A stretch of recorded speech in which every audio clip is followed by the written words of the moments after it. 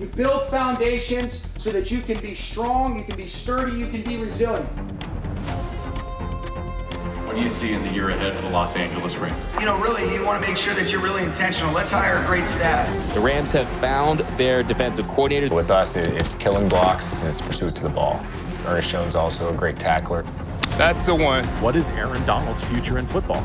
He's ready to get it to the world now. We got a lot of new faces in here. Jonah Jackson. This guy looks like he will f you up, man. I'm excited to get back with you guys. We've seen some Rams that we really come to know and love. Puka Nacua breaks record. I couldn't have written it in my journal any better. Ball was coming, and then coming into the rehab process, you have a good mindset coming in. You got to get up and go because it's a job interview every day.